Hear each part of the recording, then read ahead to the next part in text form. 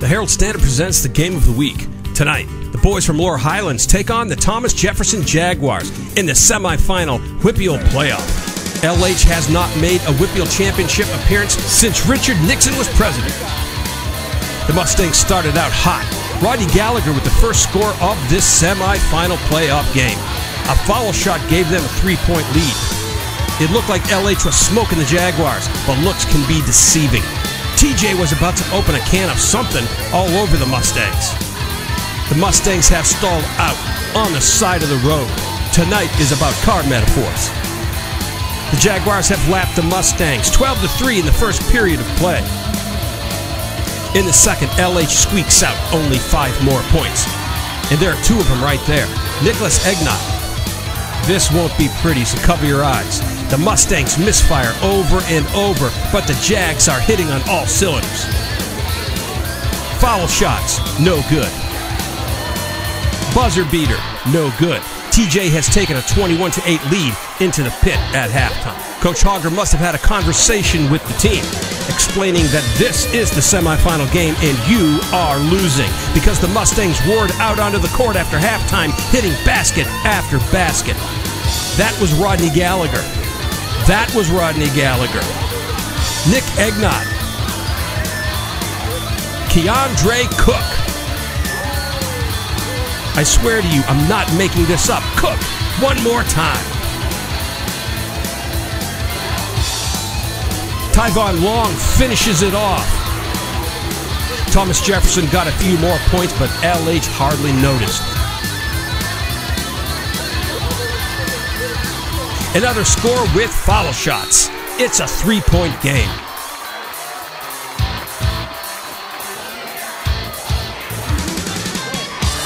In the fourth, Tyvon Long. The Jags went into overdrive, stretching their lead once again, but the Mustangs had one more speed in their gearbox. That was Tim Smith, just released the clutch. It's a 2-point game now. And that's a tie, under a minute to go. And that was the lead. There are 4 more seconds left in the game, and it's a 1-point margin. Make that a 2-point margin. We all remember what happened to the Uniontown boys just 3 days ago, and so do those boys from LH. But that ain't gonna happen tonight. The Mustangs win. And the boys from Laurel Highlands are taking a trip to the conference final for the first time since 1972.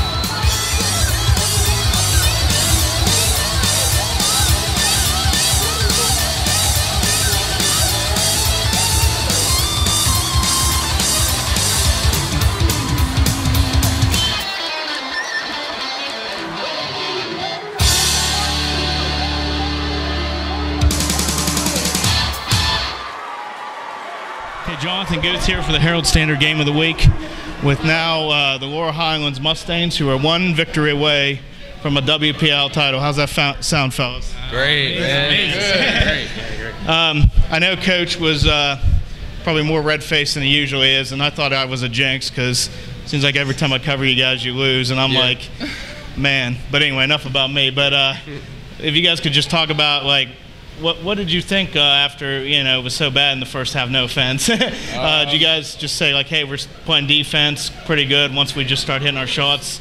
Yeah. Once we went back to the locker room, we were kind of calm. We knew we had the game in the bag. We just had to play our game with a slow start. But we knew we had what it took to win. Yeah. Okay, and Nick, I'm going to ask you, because you come in and you hadn't got to start much, and you've came in and you've done a great job. And I know, don't take this wrong, but they may have viewed you like as the guy they could take advantage of. But I'm sure you're just like, hey, my teammates are behind me, and if I just play the way I can, things happen, right?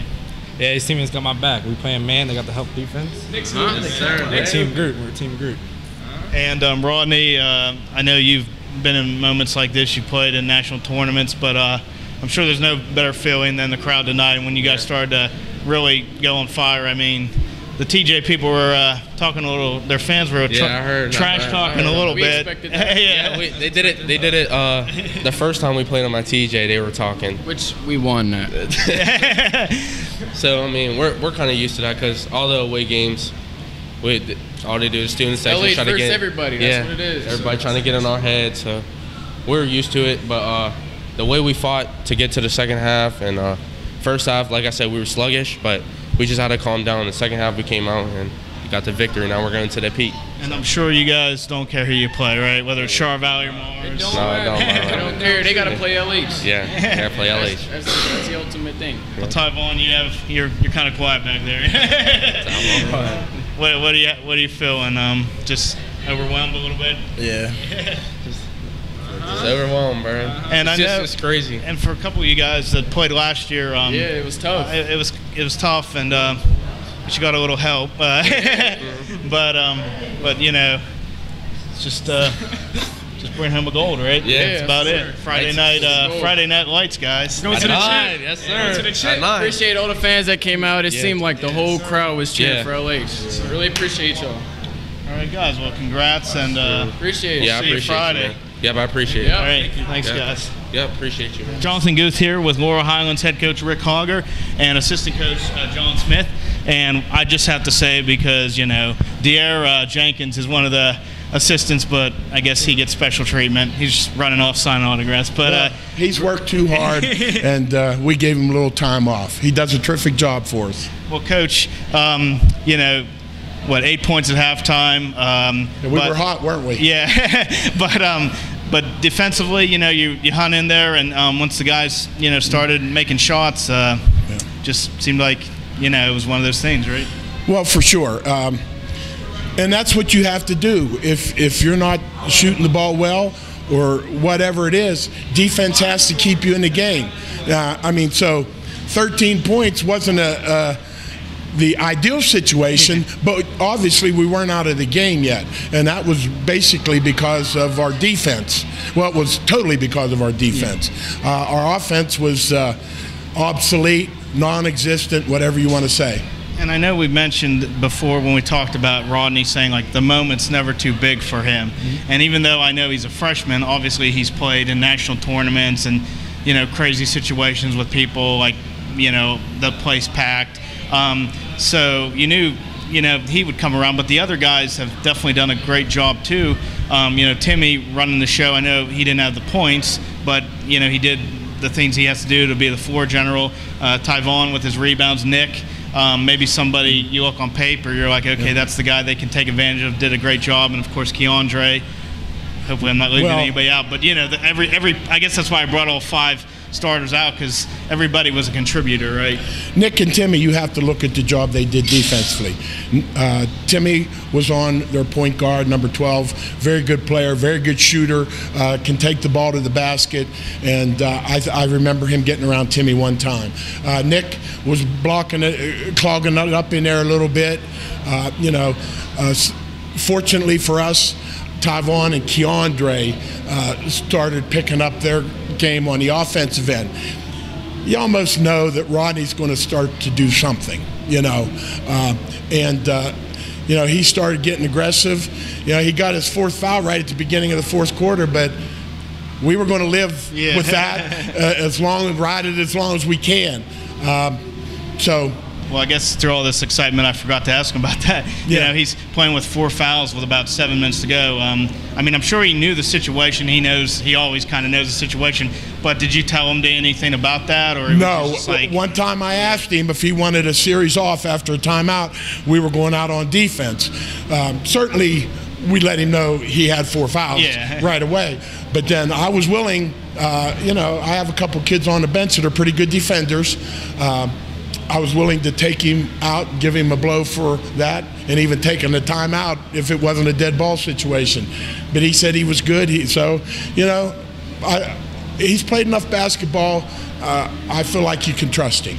Now, I don't want to reveal your age or when you played, but my understanding. We're about to. Yeah. I guess we're about to. 71 for you graduating. So 72. Last time Laurel Highlands has been in the finals. I know a lot of you guys, you know, I'm sure it's pretty special for you. I know you don't want to make it about you, but still getting back back to the championship game as a coach. I mean, it's always a dream, right? There's no question about that, but more so for our school community and even our entire community. I mean, there's been a lot of alumni reaching out and congratulating myself and many others with the program, and it's terrific to see that, because it does remind me of those days when I was a high school kid, 1 year out of high school, and how, you know, electric it was at this time of the year, because either Uniontown or Laurel Highlands had a good chance to do something in the playoffs. So and obviously it's great to have that back. And Coach Smith, I know you have taken a lot of these kids on over the summers, and you know, playing and just, you know, telling them like, hey, you got to keep working to get better. And I mean, I'm sure all this, you know, that's the moments that this comes to. Not like if they would have just taken the summer off, obviously we probably wouldn't be here. Basketball is an all-year sport.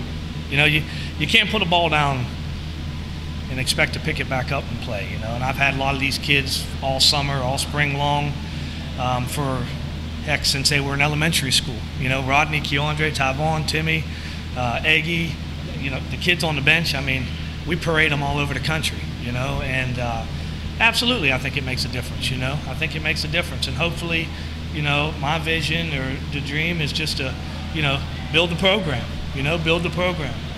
So we will be playing Friday night, 9 o'clock. Well, that's almost my bedtime. Yeah. But I'll stay awake. I guess we'll just see who. I guess it'll be Char Valley or Mars, and obviously, as nobody that gets that moment doesn't without a good team. So no, they're both terrific teams. Been terrific programs for a long time. Hats off to TJ. But we're happy to be there, and obviously, you know, TJ, their quality program too.